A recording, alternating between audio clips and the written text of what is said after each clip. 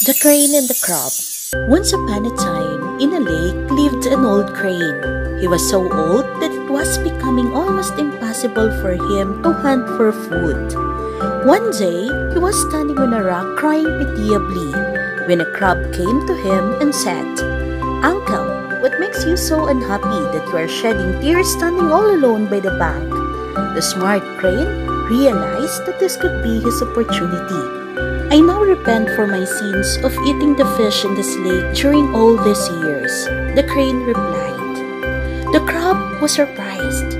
He said, "What makes you think this way?" The crane said, "I have heard that a dark future is forecast for this fish. It is said that there will be no rain in the coming 2 decades, and all our lakes will dry up. So, all the fishes you are seeing today will perish one by one. If I eat any fish, soon there will be none." The crab asked the crane for a solution, and sure enough, the crane offered to help the fish by ferrying them to a bigger lake one by one.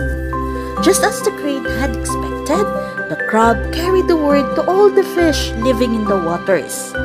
The innocent fishes trusted the crane, who carried one every day in his beak. He would go a distance and then smash the unsuspecting fish against the rock, kill it, and eat it. For days, the crane feasted on one fish after the other, until it was the crab's turn.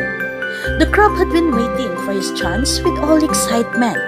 He told the crane, "Uncle, it is finally my turn to go and swim in the waters of a new lake." The crane carried the crab on his back and walked the distance he always did. Soon, the crab could see piles of fish bones lying at the distance. He quickly realized what the crane had been doing so long. He asked the crane, "Uncle, why do I see so many bones lying around?" The crane said, "You have been so foolish to trust me. Now, you will die the death your fish friends died." The crab was quick to answer. He said, "Is it?" And before the crane could react, he had bitten the crane's neck to death. He then took the neck back to the lake where the other fishes were waiting for the crane to come back and take them. He told the fishes, "From now on, we have learned not to trust anyone so quickly."